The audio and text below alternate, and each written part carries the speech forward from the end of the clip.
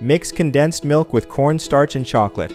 You will be surprised by the result. In a large bowl, start by adding 395 grams of condensed milk, 2 tablespoons of 50% chocolate powder, and mix until completely dissolved.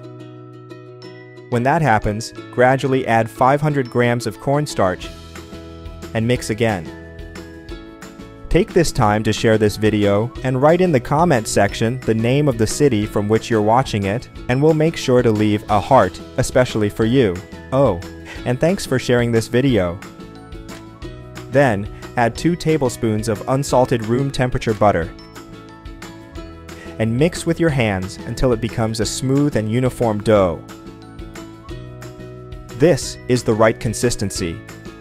Transfer the dough to a board and shape it into a rectangle.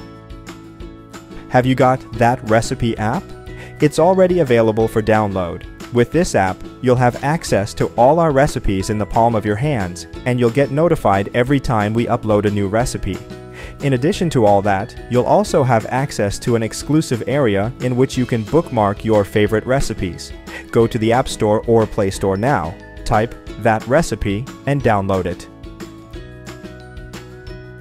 Then cut it into strips and into cubes of equal size.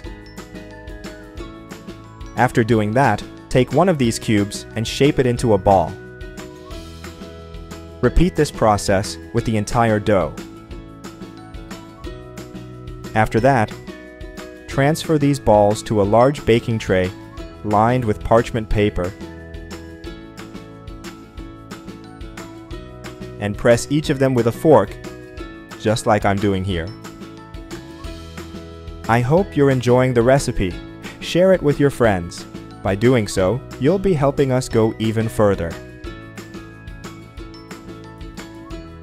Take to a preheated oven at 180 degrees Celsius, 350 degrees Fahrenheit, and bake for 20 minutes at low temperature. But keep an eye out, as this time may vary depending on the power of your oven.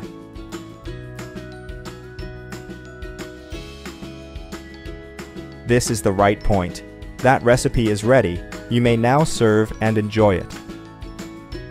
I hope you liked this recipe. Now I'll head to the comment section and leave a heart to everyone who left the name of their city. See you next recipe. Bye bye.